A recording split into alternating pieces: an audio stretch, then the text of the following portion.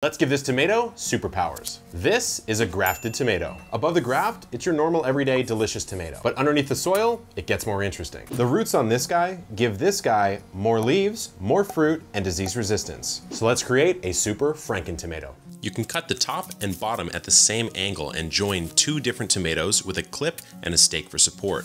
Then humidity is really important, 90% or above. Remember, you just cut off its roots. So mist it for a few days, slowly transition it to more light, and after about a week, you can pop it in the ground.